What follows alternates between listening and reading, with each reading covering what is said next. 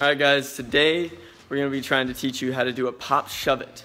Hopefully we'll help you out and it'll be fun.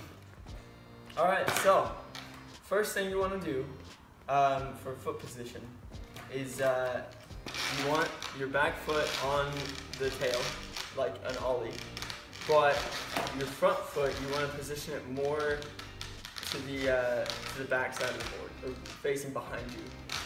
That way you can get it off the board quicker so your board can spin faster.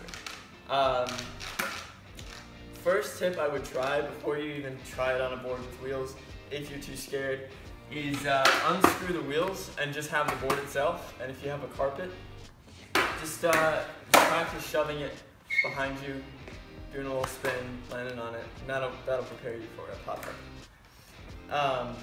The first thing you want to do is push off with your right foot or your left foot, however you stand, and push down and back.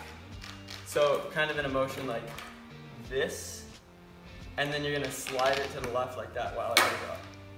And a good way to practice that without even being on your board, just to get the feel of it, just kind of pop it up like that. So you just take your foot, pop it off the tail, and just pop it like that, and try and land it. That helps out a lot because I have a good feel for the actual pop shove it. So we'll show a slow motion video of the pop shove it, and you'll get a good look at the pop shove it.